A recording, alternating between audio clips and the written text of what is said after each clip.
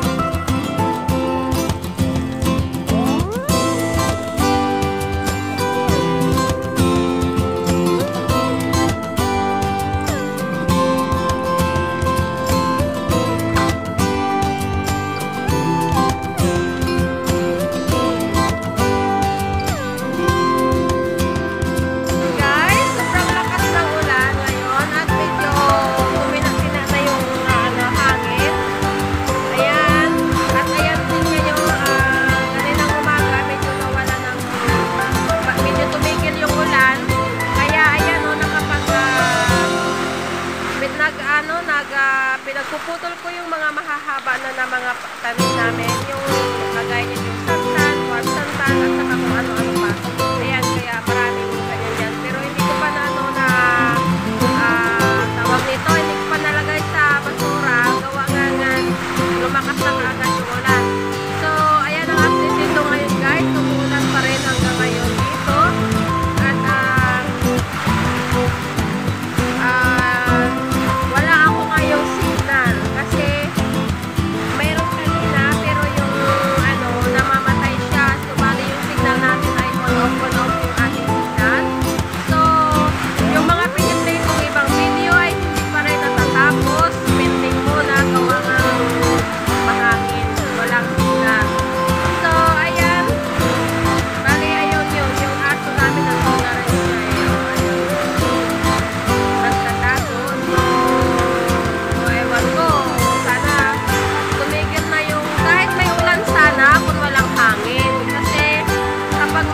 Talaga apektado yung aking signal dito sa loob ng bahay.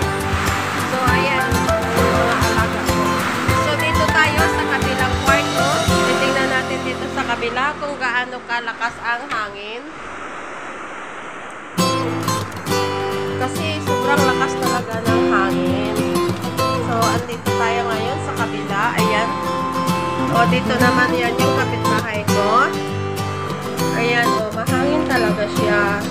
Ayan, kumikidlat din. Kaya, dito sa kabila, mahangin. Pero doon banda sa harapan namin, hindi medyo mahangin. Pero kagabi doon sa harap yung mahangin. Kahangin habagat yung kagabi. So, ito ngayon, dito naman sa likod yung mahangin. So, ayan. Tingnan nyo guys, yung dahon, yung mga dahon. Kaya, sa mga, guys, sa mga piniplay ko video, kayo kung muli akong mag-update ng aking resibo. Gawa ng yan ang problema ko ngayon dito yung aking net. Tayo sa kabilang bintana, ayan, tingnan nyo.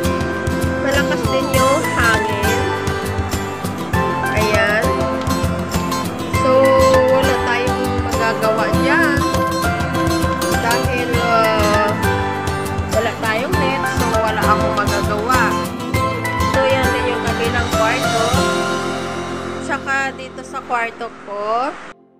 So, ayan, tingnan natin dito. Ayan, malakas din yung hangin. Hindi ko nabubuksan yung bintana, kasi mahangin talaga.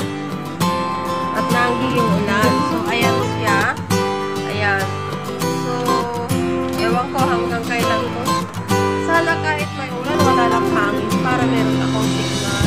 Wala talaga. Wala akong signal sa internet. So, ayan. Ako, ewan ko. So, ayan muna guys ang update dito sa amin. Since kagabi pa po ito. Sa mga piniply ko talaga, sorry talaga ha. Kasi ano talaga yung tawag nito. Hindi natin inasahan yung mga ganitong sakuna. So, yung iba nga doon sa harapan, binabahaan na yung kanilang mga bahay. Makunin na lang kami dito. Hindi at medyo mataas dito sa amin.